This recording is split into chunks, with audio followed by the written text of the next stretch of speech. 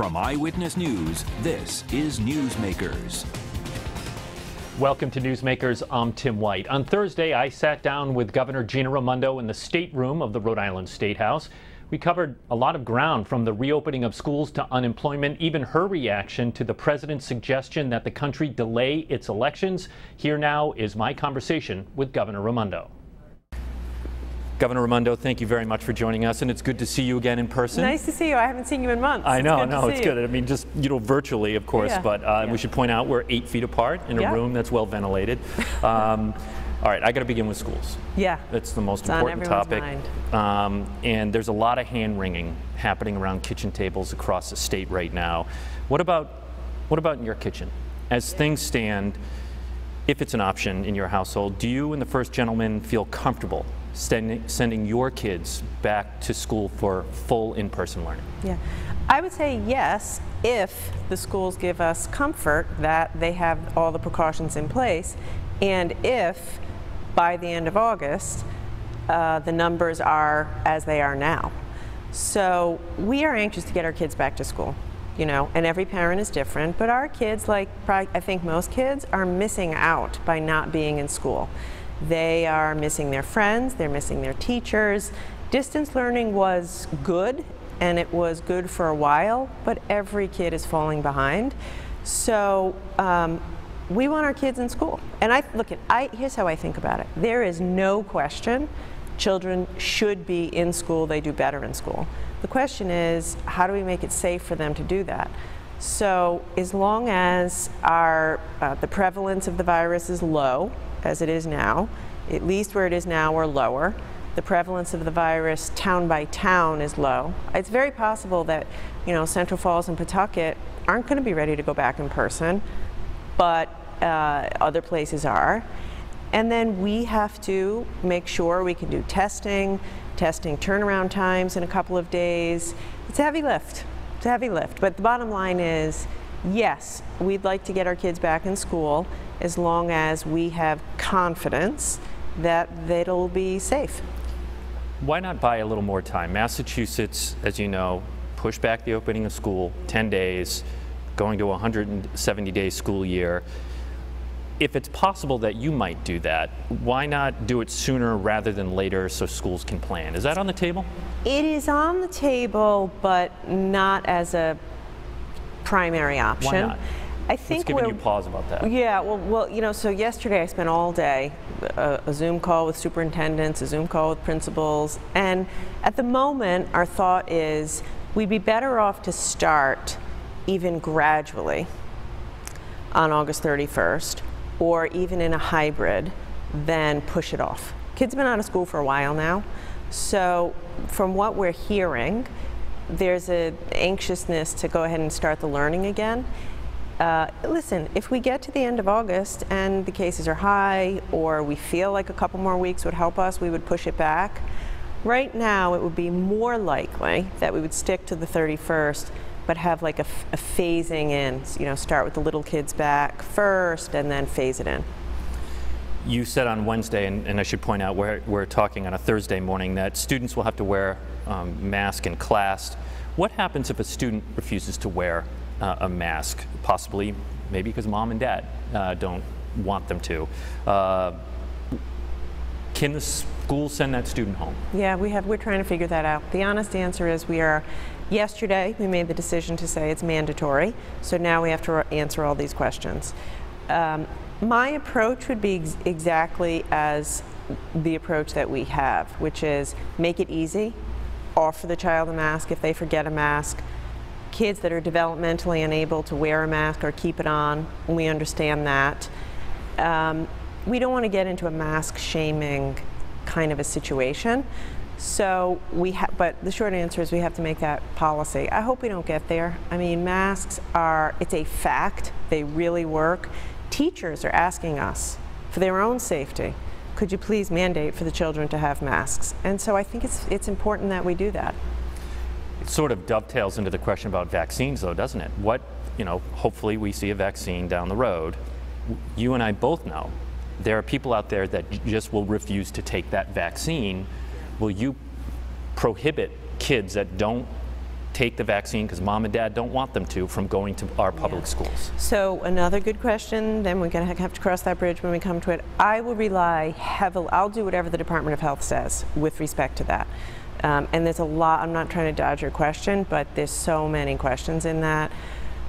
The safety of the vaccine, the effectiveness of the vaccine. So I would truly rely on the public health experts to tell me what to do, and if they feel that it's a high risk to everybody else for that child to not be vaccinated, then yes, absolutely, it would be on the table to say you're not allowed to come back to school unless you're vaccinated. All right, shifting gears a little bit, I want to talk about Back to Work Rhode Island.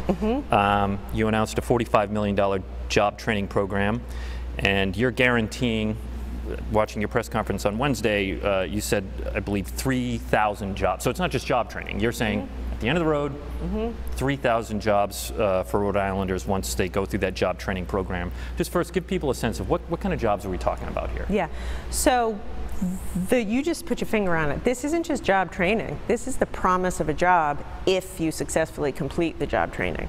So we went out and we found more than a dozen companies to promise us a certain number of jobs. So CVS said guaranteed 250 jobs initially. Electric Boat, I think 500 jobs initially. Infosys, 500 jobs initially. So it's different across the map, and we're going to put this all up on our website. So for Infosys, I think it's data analyst and cybersecurity techs. For CVS, it'll be a combination of retail store jobs and pharmacy techs. Electric Boat, it's a combination of welders and cybersecurity and IT. So it's a matching function, but I've learned you have to start with the employer. Otherwise, you run the risk of somebody getting the credential and there's no job. So we're doing there's two things that make this different. One is there's the promise of a job, because we started with the employers. Raytheon guaranteed, I think, 350 jobs. Those are mostly tech type jobs.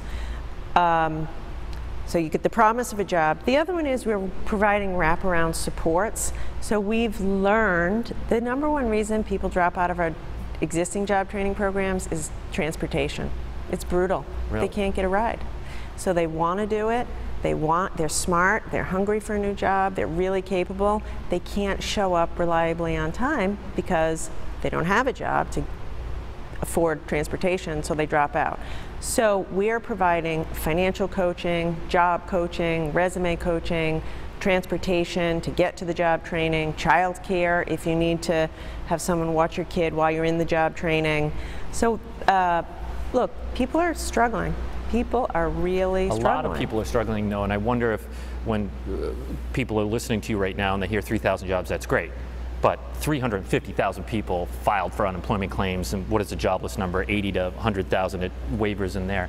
And some people might think, geez, that's just a drop in the bucket. It is, but it's also just the beginning. So the 45 million should allow us to find, train, and place closer to 7,000 people. Right now I have hard commitments from employers for about 3,500, so I have more work to do. But hopefully this is a success and we keep it going. This is just right now, I need to get out there, it's immediate relief. We have about 115,000 people right now collecting unemployment insurance. Many of those people will go back to work. So what this program is about is really trying to target the people who might be long-term unemployed, like retail. Sadly, a lot of brick and mortar retail is just going to go out of business. And you've talked about this pandemic turbocharging, right? Yeah. I think that's the term you used. Yeah. Those. It's the trends that were already happening.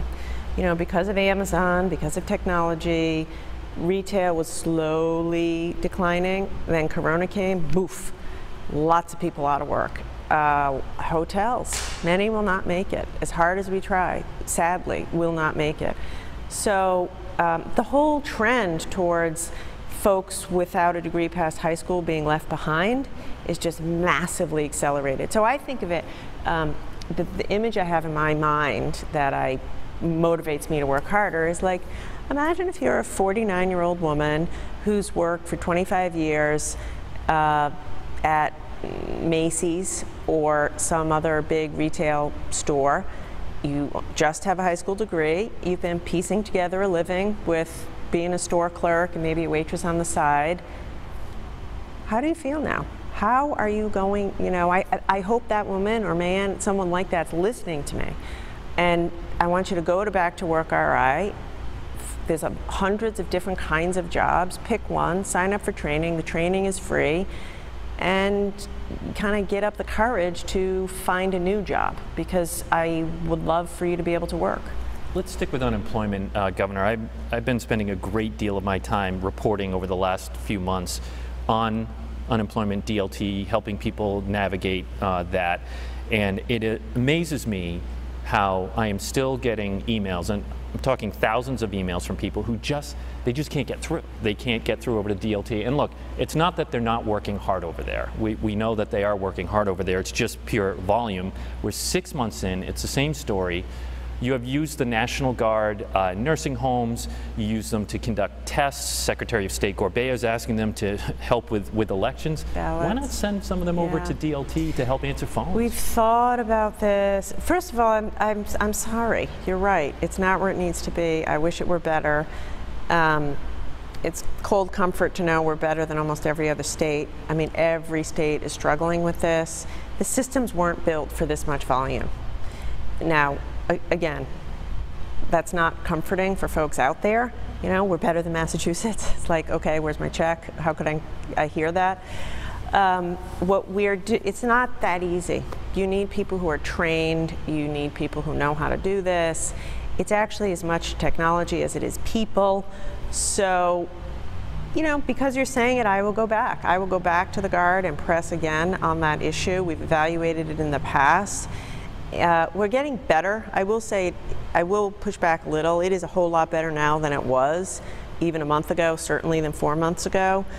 But we need to do better. We need to do better, and we will. All right. I want to talk a little bit about nursing homes, but from a budget perspective. Since you've been governor, your budgets have repeatedly sought to squeeze nursing homes by holding down rate increases for how much they can get paid by the state. Do you have any second thoughts on that now, knowing how badly they struggled during the pandemic? No, I don't. Nursing homes need to change the way they do business, and that's hard. Change is hard. The truth of it is, our state probably needs fewer nursing homes and a whole lot more home care support. We have more than our fair share of beds. It's the most expensive way to take care of our seniors. And on the flip side, we don't do enough to help seniors age with dignity and health in their homes. So it's not that I've tried to squeeze nursing homes to squeeze nursing homes. It's that we're trying to tilt the whole system to have more resources to put in home care. Is that working though? Have you seen that tilt? It's absolutely working. Well, it's slow. It's slow. Honestly, I wish we could turn a switch and tilt the system more quickly. But here's what I do know. COVID has put on full display how hard it is to control infections in a nursing home. No disrespect to anyone, these people are working their tail off. We have nursing homes with no private bathrooms. You know, you have a whole floor of people sharing a bathroom. It's just harder. It's harder to control infections in a, dormitory style living.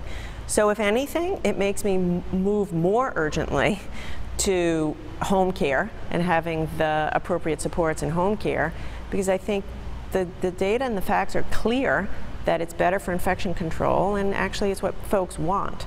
So no, I don't have regrets. I have sympathy for what's going on in nursing homes, but we gotta keep moving to tilt the system towards home care. I want to take a step back. We're sitting here at the end of July. And I'm wondering if you could go back in time and talk to Gina Raimondo at the beginning of March and tell her the #1 thing you know now that you wish you knew at the beginning of March. What would it be? I wish I knew how bad it was going to be and how quickly it was going to be so bad. I would have said, Gina, shut it down now. Don't wait a week. A week matters. Don't wait 2 weeks. Go faster to get your testing up and running. you know, I wish I knew then how robust of a testing infrastructure that we, the state, was going to have to set up ourselves. Gosh, I didn't know then how bad it was going to be and how consuming it was going to be. You know, we've had to set up by ourselves, essentially, state by state, an entire infrastructure to deal with this. And, you know, we've done a pretty good job, and I feel good about where we are. But if I knew in March, I would have just done more quicker. Preparing for this interview, I thought a little bit about Governor Garrahy and the blizzard of '78 and the sweater and all that. And yeah, I think your experience has been that on steroids of dealing with that nonstop. It's been sort of a blizzard that's been going on for 6 months. And I just, on a personal note, I wonder if you've run out of bandwidth, and have you ever had a moment where you've just hit a wall? Often. Often? Yeah, often. You know, these have been, you work 7 days a week. I took one Sunday off. You work 7 days a week, you take the calls at 1, 2 in the morning, you begin your day every day looking at the numbers. My job is to make it so that Rhode Island doesn't have to worry, right? Like, you want your kids to be able to go back to school. You're a dad, you and your wife, you're worried. You sit around, you're worried. If I work a little harder, I want you to be less worried. I want you to say, we've got this, she's got this. She has a plan, it's going to be safe, our kids can go to school or not. But so it's a lot. But so much is out of your control. You can sign all the executive orders that you want, but clearly from the tone of your press conferences, especially on Wednesday, you're frustrated. I am frustrated. I tell you, I just can't believe the selfishness of people. It is a fact. If we all wear masks, we save lives. So why don't you wear a mask? They're very cheap, it's very easy, it's so simple. Look, everybody forgets, I'm not saying that, but some people just refuse. I don't understand that selfishness. You know, someone said to me, it's like a bicycle helmet, on a motorcycle. No, it's not, actually. If you don't wear a helmet, you're risking your own life. I think that's a bad move, but it's your own life. So if you want to stay home and not wear your mask, fine. But the minute you go out and don't wear your mask, you're hurting everybody else. The minute you decide you're going to have a 50-person pool party and not do contact tracing, it's like, come on, people. 1,000 people have died. Can't you just have a 10-person party and keep it chill so we can save lives and get these kids back to school? So yeah, I'm a little frustrated. I wonder if your sweater, by the way, is going to be the Knock It Off t-shirt. Possibly. That was hysterical the way that took off. All right, I got to ask you about politics. I just need to say one more thing. Go ahead. The most disturbing, concerning thing that I hear is, Gov, you did a good job with COVID. Yeah, as in past tense. Past tense. So you asked me hitting a wall. We are living this right now every day. Please stay vigilant. That's the hardest part for me, for us, managing this crisis. It's kind of a slow grind crisis. This is a marathon of crisis. And we're, I don't know, mile 12. We have a long way to go here. So I would ask Rhode Island, just take a breath. We're still in the soup. We're months to go before we're out of it. So please hang in there and be vigilant. You know, as hard as it is. It's not like a blizzard or a hurricane that's over in a few days. This is a long, slow burn.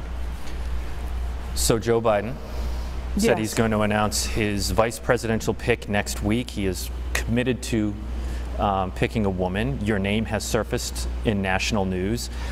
I'm wondering if you've talked to Mr. Biden, or has anyone in his campaign reached out to you? Yeah, I haven't. And as I've said, I am so not focused on politics. Yesterday I spent 10 minutes on a Zoom fundraising phone call for Vice President Biden. Sounds like politics to me. But, I was going to say 10 minutes. It was a 10-minute Zoom call. It was the first thing I've done because I'm so afraid for the country if he doesn't get reelected. So I am going to do everything I can. But look, I'm here every day, working here, not thinking politics, not engaged in that process. So we're not going to hear your name next week, is what you're saying? You would have to ask them that, but no. Okay. All right. Well, look, and I know this is, I feel like we talked about this hypothetically in 2016 too, so let's do it again 4 years later. If not vice president, what if, you know, President-elect Biden, if he wins, comes to you and offers you a cabinet position? Would you consider it? No, I really wouldn't. Treasury Secretary, you would not consider that? Look, first of all, I truly spend no time thinking about this, so you're asking me and I'm reflecting. I said no then, and I'm even less inclined now. I'm managing a 24/7 crisis with Rhode Islanders' lives in the balance. So, look, I will do whatever I need to do to get Joe Biden elected. I am a fan, a supporter. I think he's the right man for the moment to rebuild this country. But my 1,000% focus and attention is here to do my job. Being governor is always an important job. It's never been more important than it is right now. I got a New York Times alert waiting for you to come in here that the president had tweeted out that he's floating the idea of... I saw that. You saw that. Delaying the election. Delaying the election. It's insane. Like, he's insane. He has no authority to do that, as far as I know. What does it say to you that he tweeted that out? He's losing his mind. You know, he's sending in federal agents into states for no apparent reason. You know, we've never seen a president do that, certainly not in our lifetimes. He's saying, without sharing by what power, I'm just going to delay the election. So I think he's scared. I think he sees the polls. I think he feels his standing dropping in the polls, and it's just a desperate attempt to try to delay the inevitable, which is him losing the election. So, you know, I think it's crazy. The unrest in the country following the killing of George Floyd has put law enforcement under the microscope. Yeah. Many states are considering eliminating what's called qualified immunity, which protects police officers from civil suits. Would you sign a bill that got rid of qualified immunity for police? I'm very open to it. I'm not going to say yes because it depends on what's in the bill, right? This is a complicated issue, but I am very open to the discussion. And in fact, Colonel Manny is participating in that discussion. I think it's time for change. I will say this, that the Law Officers' Bill of Rights in Rhode Island needs to be changed, needs to be reformed. Which is a different issue, of course, than qualified immunity. Fair enough, but yes, I think, here's what I think. I think we have to get more serious about finally addressing systemic racism in America, across the board, in housing, in education, in the economy, and in law enforcement. And so it's time to get really bold and put things on the table for discussion, like reparations, like qualified immunity, that have not before been on the table. So I'm open to the discussion, absolutely. I think it's good to have, and I think it's time for some big changes. Should Rhode Island state troopers wear body cameras? Yes, and the colonel is in favor of that. It takes money. So we're trying to figure that out. Well, it could come from the federal government. That's been absolutely. Yeah, I certainly don't oppose it. I would say yes. The colonel would say yes. We don't oppose it. I'd also say this, so yes, but sometimes I worry that people see body cameras as a panacea, silver bullet. You know, the Rhode Island State Police are incredibly well trained. They are professionals. They're trained in de-escalation. I'm not saying they're perfect. I'm not. My point is, there's as much to be said for training and a culture that doesn't abide racism. These things matter also, I think, almost just as much as body cameras. And you know, I'm going to ask you the transparency question. Should body camera video be public record, considered public record? All right, we just have a couple of minutes left, so I want to hit up a few fast ones here. Rhode Island, as you know, is one of two states, the other being Alabama, that requires 2 witnesses or a notary public to sign off on a mail ballot. A federal judge suspended those requirements for the upcoming election. But do you think it's time to sunset that requirement? That's a good question. Maybe. I don't know. What gives you pause on that? Yeah, so I'm glad the court did what they did. And I was likely to do it myself, as I did for the presidential primary. I was just thinking it through. But you didn't. I didn't. I was thinking about it. I was taking my time, and then the court intervened, and I'm happy with the decision. And we're going to help the Secretary of State to make sure we have fair, smooth election. This is an important election. Look, I would say probably yes. Probably yes. I just think that there is some validity to the benefit of having the signature and a certain number of signatures. So I could see it both ways. I'm not opposed, but I also feel it's worth pondering a bit rather than rushing forward, just to ask ourselves, really, what is in the best interest of balancing fraud with full accessibility to elections. So you said you had one Sunday off? Is that what you said? So. Have you gone to the beach yet? I have gone to the beach. We do go to the beach. We go to the beach most weekends, late in the day. It's fine. It's fun, and I think my presence encourages compliance. I wonder what that's like when you're on the beach. Do people try and come up to you and? Everyone's very respectful. People stay away. They say hello. The occasional selfie is taken 6 feet apart. When people see me, they tend to follow the rules. So Mom's in the room. Yeah, exactly. Mom's in the room. If I take the kids to the pavilion for ice cream, we have our masks on. People see me, they scurry to get their mask.